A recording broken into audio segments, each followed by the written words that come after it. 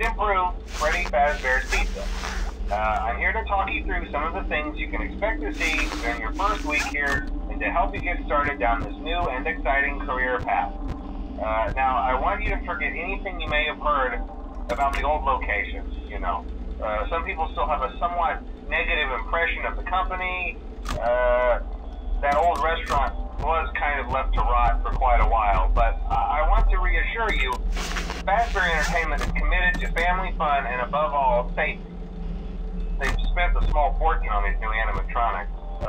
Facial recognition, advanced mobility, they even let them walk around during the day. Isn't that neat? But most importantly, they're all tied into some kind of criminal database so they can detect a predator a mile away. Heck, we should be paying them to guard you.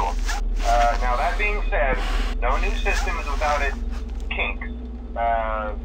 You're only the second guard to work at that location. The first guy finished his week but complained about conditions. We switched him over to the day shift. So, hey, lucky you, right? Mainly he expressed concern that certain characters seemed to move around at night and even attempted to get into his office. Now, from what we know, that should be impossible. That restaurant should be the safest place on Earth.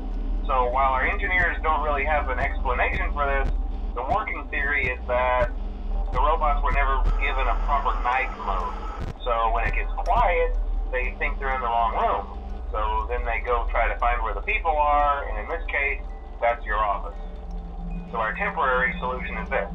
There's a music box over by the prize counter, and it's rigged to be wound up remotely.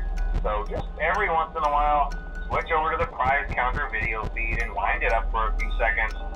It doesn't seem to affect all of the animatronics, but it does affect one of them. And as for the rest of them, we have an even easier solution. You see, there may be a minor glitch in the system, something about the robot seeing you as an endoskeleton without his costume on and wanting to stuff you into a suit. So hey, we've given you an empty Freddy Fazbear head. Problem solved. You can put it on any time and leave it on for as long as you want. Eventually anything that wandered in will wander back out. Something else worth mentioning is kind of the quartz modern design of the building. You may have noticed there are no doors for you to close. But hey, you have light, and even though your flashlight can run out of power, the building cannot. So don't worry about the place going dark. Well, I think that's it. You should be golden. Check the lights, put on the Freddy head if you need to. Keep the music box wound up. Piece of cake. Have a good night, and I'll talk to you tomorrow.